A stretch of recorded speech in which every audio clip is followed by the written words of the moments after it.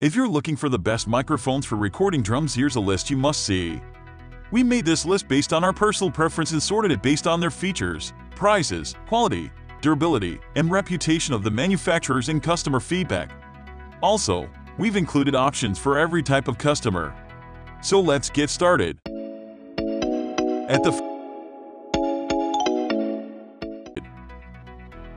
At the first position of our list, we have MkII 112 MkII professional bass drum microphone. The MkII 112 has a reputation as the best kick drum mic ever made.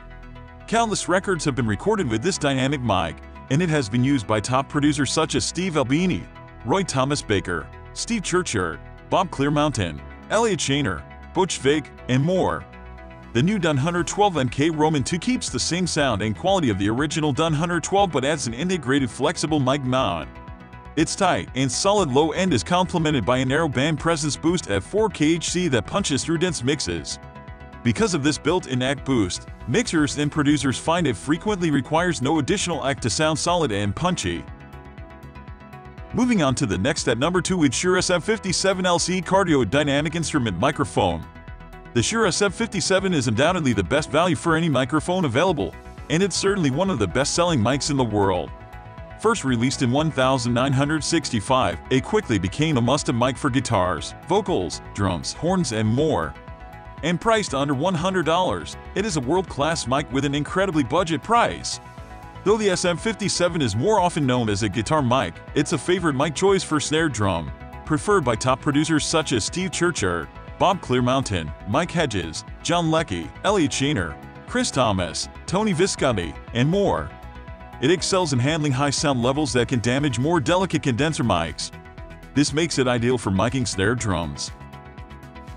The number 3 position is held by Sennheiser Professional E604 Compact Dynamic Cardioid Instrument Microphone. Recording a full set of toms gets pretty expensive using industry-standard mics. The Sennheiser S604 delivers comparable performance for a third of the price of an MB421 or RE20 mic. In fact, you can get 3 of them for less than the price of one MB421 or RE20. The S604 compares favorably with the MB421 as far as sound goes. It should, as the S604's capsule is the same as in the higher-priced MB421. However, the overall feeling from S604 owners is that while the S604 is great on toms, but is kind of a one-trick pony. The MB421, however, has more features and can be used to record many different instruments with great results. But if you're only looking to use it to record toms, the S604 would be your best bet.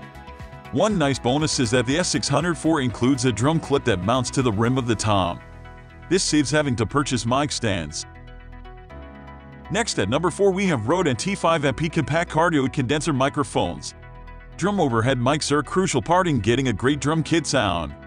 A carefully placed pair of overheads can provide the right sound and balance without any other mics being used. Just listen to those early Led Zeppelin records recorded with only 2 Beyer Dynamic MkII 160 mics as overheads.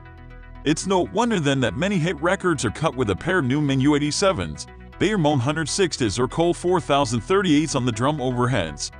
Unfortunately for most home recordists, a pair of these mics are way out of the budget. The Rode NT5 matched pair of mics is a great solution for users on a much smaller budget. No, you won't get the same lush sound as a pair of U87s, but you will get an excellent drum sound that will make your drum tracks come to life. The number 5 position is held by Samson C2 pencil condenser microphones. Depending on the style of music, many engineers and producers do not mic the hi-hats separately, relying on the overheads to pick them up and get a good balance. For home recordists, however, having a separate hi-hat track is really beneficial, so I've included a very low-cost mic that will provide that flexibility at mix time. The Samson Copwo is a pencil-style small diaphragm condenser mic that is sold in pairs. They are designed for recording drum overheads, hi-hats, and other instruments. Sound on Sound magazine found the mic provided a fairly accurate, detailed, and well-balanced sound. The number 6 position is dominated by Sennheiser MkII Cardioid Dynamic Mic. Sennheiser MkII is the updated of the well-known S602 which will be covered later. Sennheiser MkII responds to the source really quick and can pick up the low end really clean. It can deliver the attack and the energy of kick drum faithfully. It has a good sound isolation and a high resistance to feedback which is very useful for drum recording and live performance. Although the max SPL doesn't state in its official website, its max SPL is high enough to handle any kick drum source. Sennheiser S602 Roman 2 sounds very similar to Sennheiser N902 but not as amazing as Sennheiser N902. It still has all the top features of Sennheiser N902 but less expensive. Moving on to the next at number 7 with Audix D6 Dynamic Microphone. Audix D6 isn't for everyone but some people will love it. The special VLM diaphragm is very light which makes it respond quicker to the attack. This results in a crisper and punchier sound. Some people love it but some people think it's too much. There is a 14 dB boost at 60 Hz, a 15 dB boost between 4 and 5 Hz, and a 17 dB boost between 10 and 12 Hz. This response is ideal for 22 kick drums. Most of the time positioning is the key of capture a good sound, but Audix D6 claims it sounds good from any position. It's a good news for beginners who don't have much knowledge of positioning. The number 8 position is held by Shure Beta 52 Super Cardioid Dynamic Kick Drum Microphone. This is another popular kick microphone beside MkII 112 MkII. They are both tailored for bass instruments and both have a presence boost at 4 Hz. Shure Beta 52 has a rich and clear low end. The Super Cardioid polar pattern gives it excellent sound isolation but also make it relatively harder for positioning. Shure Beta 52 can handle any loud sound, even a nuclear bomb, because of its unbelievable high max SPL of 174 dB. Next, at number 9 we have Shure Beta 91, a half-cardioid condenser kick drum microphone. This may look weird but it sounds really great. Shure Beta 91 is a condenser boundary microphone with an integrated preamp. It has a special half-cardioid polar pattern, cardioid and hemisphere above mounting surface. The typical placement is put it directly in your kick drum and let it sit inside your kick drum. It will capture the sound faithfully. Unlike most condenser microphones, Shure Beta 91 has a high max SPL to handle loud sound without damage it. It's excel at picking up low frequency. The attenuation switch can remove the muddy sound of the kick drum. Shure Beta 91 is widely used in professional studios. The sound quality of this microphone is definitely worth the investment. Finally, the number 10 position is dominated by Shure Beta 50 Savina Super Cardioid Dynamic Microphone.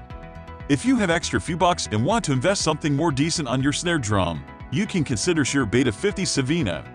The biggest difference between tone microphones is Shure Beta 50 Savina features a specially designed grill which gives it more protection but also facilitates the use of proximity effect.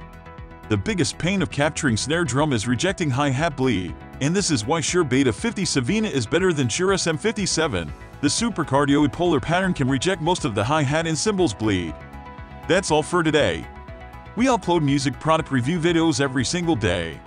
So, don't forget to subscribe and hit the bell icon for the upcoming video notification.